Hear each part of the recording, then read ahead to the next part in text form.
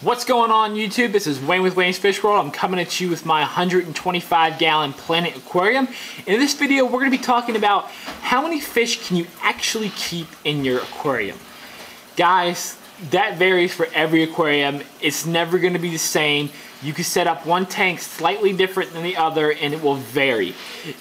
There are so many variables. So if you really want to know and you really want me to help you, send me a comment or a message telling me everything about your tank, from what kind of filter you have on it, how much substrate do you have, how many fish do you have, what kind of fish are these, how big are they, what do you feed them, what's their diet, do you have any water flow, aeration going in your tank, how long do you leave your lights on, how long and how much do you feed, what do you feed. It varies, guys. There's so many variables. So we'll start off. How many fish you can keep in your aquarium is basically legs to a table. That's the way I like to think of it, because it's never going to be the same for anyone. And you need to find the legs of your table and you need to balance them. First off is your filtration.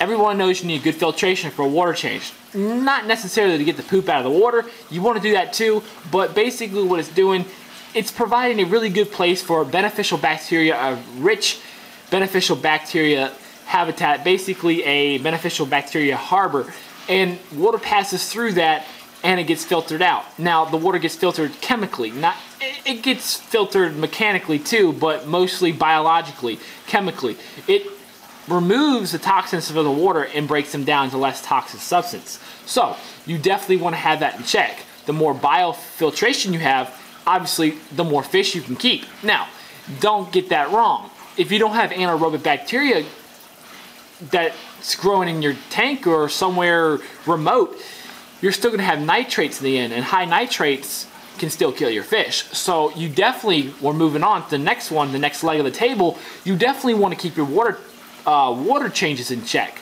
Water changes might be the only thing that can remove nitrates in your case. Now in my case, I have a deep substrate bed and I have a ton of plants that are soaking nitrates out of this. And I'm sure in the video, if you keep watching, I think I saw some already, if you see bubbles popped out of nowhere, that's the nitrates in my anaerobic bacteria bed just popping up and releasing into the atmosphere. So water changes and filtration go on. Surface area in your aquarium for beneficial bacteria. You need a lot of surface area. You need more surface area for the more fish you have. Yeah, your filter's going to house a lot of it, but your beneficial bacteria doesn't only grow in the filter. It grows on the rock, under the rock, on the leaves of the plants, on the driftwood, on the rocks, on the tank walls, on the heater. Everything, there's some surface area, beneficial bacteria is growing there. So you definitely want to have enough beneficial bacteria to accommodate the size of your fish. Now, the next thing is lighting. You guys probably thinking, well, light is going to attribute to algae. Well, too much lighting can also trigger bacteria blooms. It can wreak havoc on your tank. I see so many people coming out there and like, Wayne, I got a 10-gallon and I want to put metal halides on it and grow my plants real good. Yeah, they're going to grow your plants real good. They might even burn them up. Sometimes too much of a good thing can be a bad thing. Definitely monitor your light. If you don't have a high-tech Planet tank or anything like that, you don't need intense LED lightings and T5s and metal halides and, you know, plasma lightings and power compacts and all that good stuff. If you only have a fish-only tanks, get some low-light LEDs or maybe even some T8s, or if you want for more energy efficient, get some T5s. Not high output, but just regular T5s. So lighting definitely attributes. I'm not going to go into how lighting attributes because it's going to be too long for this video, but lighting definitely attributes. Next up is feeding your fish. What's the diet of your fish? If your fish eat only meat, vegetables, which one do you think is going to put out more waste? The one who eats a whole bunch of hamburgers or the one who eats a salad all day? Obviously. So, definitely monitor your fish's diets. Make sure you feed them. I mean, if you're feeding flake food, that's not going to do much. Uneaten flake food is not going to accommodate too much. If you're feeding frozen food, frozen bloodworms, something like that, and that stuff dissolves in your aquarium, it's going to dissolve a lot worse and provide a lot more nitrates in your system. So definitely watch out for that, guys. Also, what kind of fish do you have and how big are they? 2 Oscars is this 125-gallon with the Marine Land 350 with 3 inches of gravel might be suitable. I'm not going to say it's suitable, but it might be. I haven't tried it, so I can't really say. It might be suitable. But I really couldn't put many more fish in there than that.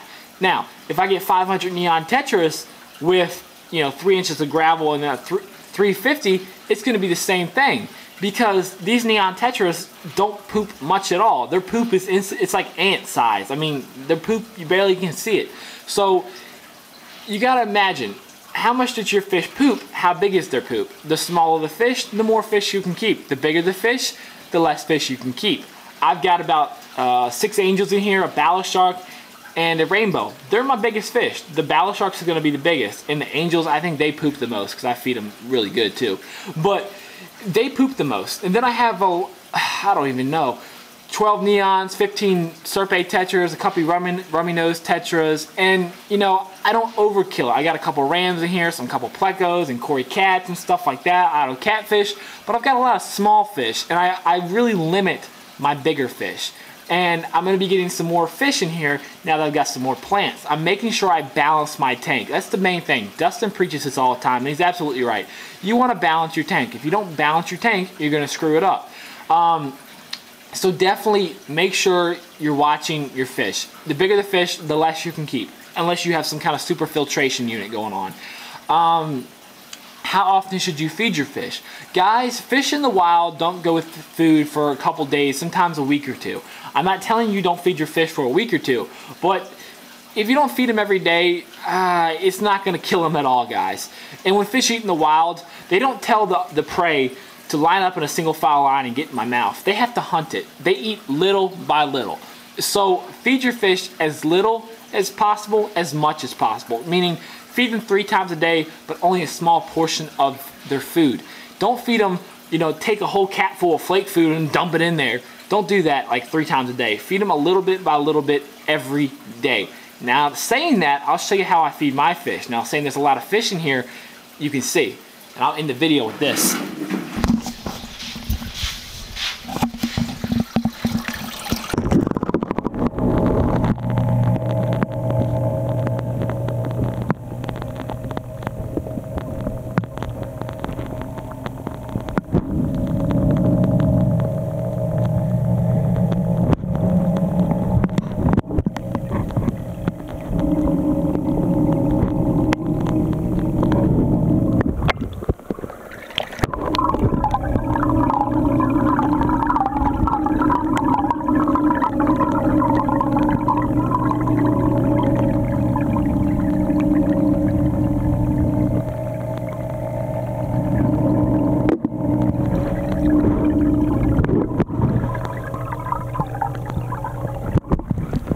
That's what's going on, guys. Next video is going to be an underwater video. Comment, rate, subscribe.